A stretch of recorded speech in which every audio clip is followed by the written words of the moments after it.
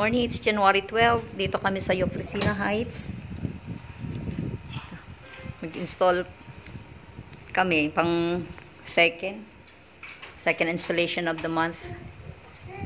So, yan, blinds ang install namin ngayon. Ito siya. Medyo mahaba ito. Partial installation to para sa living room at saka sa kanilang kitchen. Then later on na lang daw yung mga rooms. I-check muna nila yung designs at saka yung quality ng product. Okay? See you later guys pagtapos na po yung installation. Bye muna.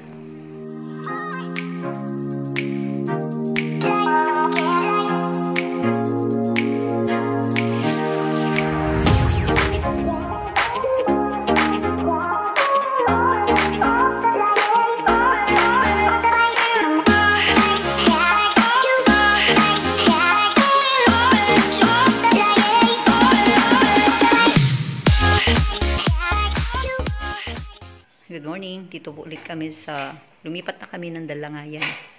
So, ito na yung third na installation namin this January 2021. But for today, January 12, ito yung second installation namin. Lumipat kami ng ibang bahay, ibang project naman po ito. Ayan, sinusukatan niya yung paglalagyan ng bracket ng window blinds. Then later, magbubutas na po kami. See you later guys.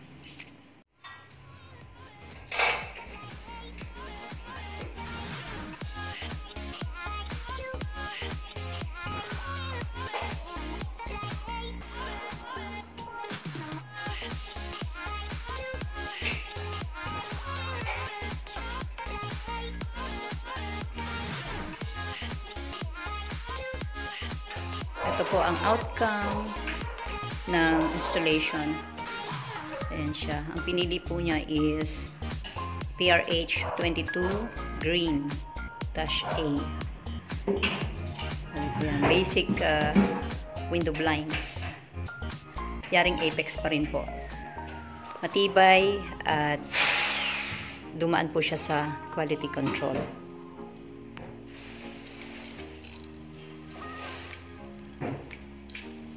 Apex.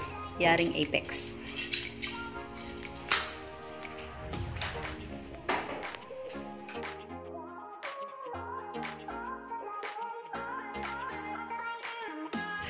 Hi guys!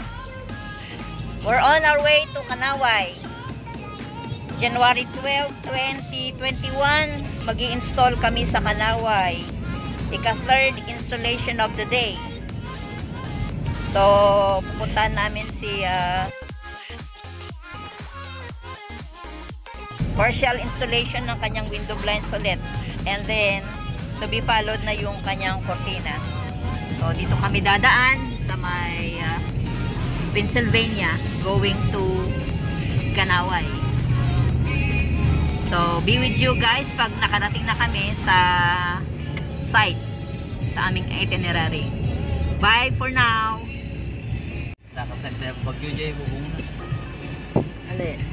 Oh, malapit na po kami. Malapit na kami dumating sa aming site. Yan. Eto na kami. Ito po yung bahay namin kakabitan ng blinds at saka cortina. But partially, kagaya ng sinabi ko kanina, yun munang blinds. Okay? Parking lang po kami and then papasok na po kami sa loob ng bahay. See you later guys!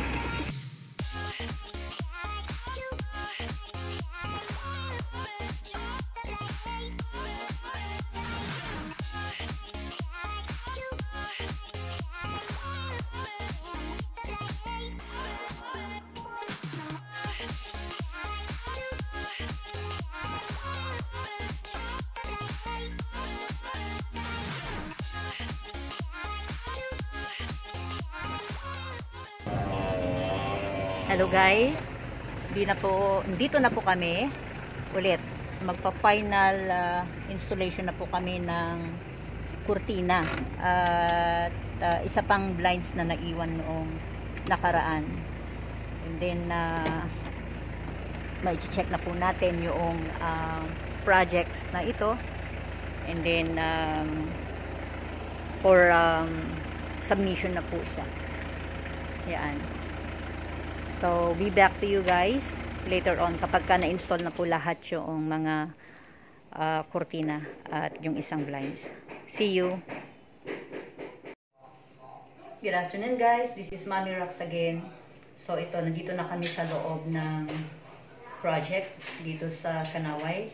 So we're going to start with drilling the brackets for window blinds. Ayan po. Dito ulit si partner Mark para start ulit sa pagdidrill ng paglalagyan ng window blinds.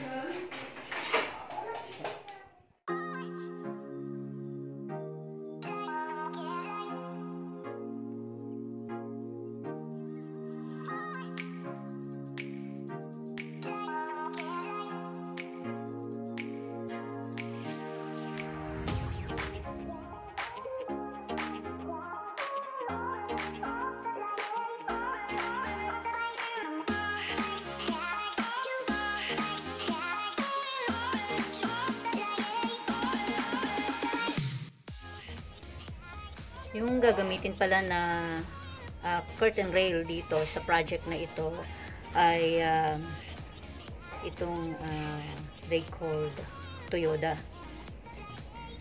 curtain rail with runner. Yan po. Ito ang pagkakabitan noong sheer na ang tela niya ay voile. So ito, i-install niya dyan. Ito siya. Toyota ang tawag dito. Okay? Susukatan ulit ni partner Mark itong pagkakabitan ng kurtina. So, bale, L window ito. So, kailangan na customize yung gagamitin natin na pagkakabitan ng main curtain. So, kung mapapansin natin, ito siya. Stainless rod ang gagamitin natin. 304. Para sa ganun ay hindi siya kakalawangin. So dito, customize natin. Pinagkabit na namin yung pinagdugtong namin itong rod. Para sa ganun is maganda ang setup niya doon pagka nakahang na yung mga kortina sa itaas. So later guys, ipapakita namin kung paano siya ma-install. Ito yung customized na bracket na ginawa ni partner Mark. Ito yung bracket ng itong curtain rail. Pwede ang Condor or Toyota sa ganitong klase ng bracket. And then ito naman yung adjustable na bracket para doon sa stainless rod. Pinagsama na namin yan para isahang drill na lang yan dyan. So, sabay sila. Lahat yan may sukat. Para sa ganun, pagka nag-play itong paglalagyan ng main, hindi siya didikit dito sa may shear. Hindi sila nagkakabanggahan. So, kailangan na nakakustomize yung bracket na ginagawa natin. Yan. Mamaya ikakabit ni partner Mark doon sa wall. Yan. Kasalukuyan na mini-measure na niya yung adjustment ng Toyota rail.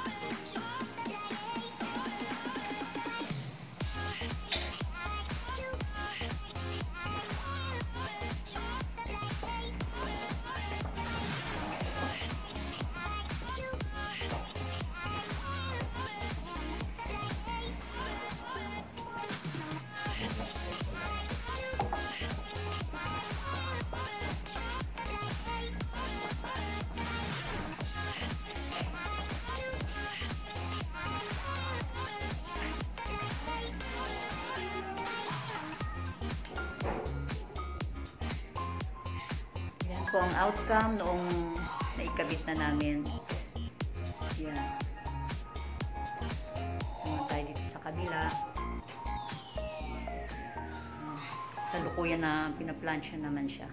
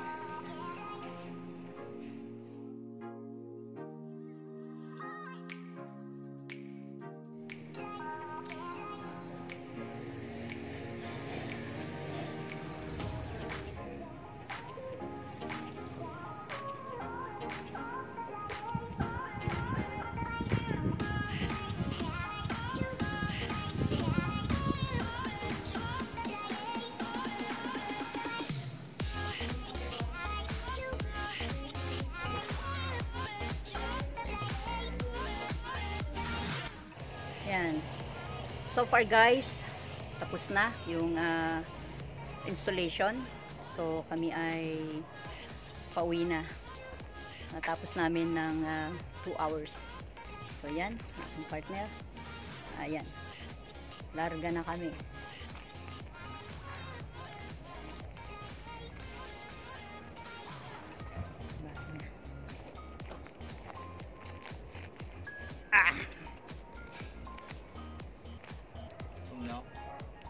Na. Hanap kami ng meriendahan. Bye guys!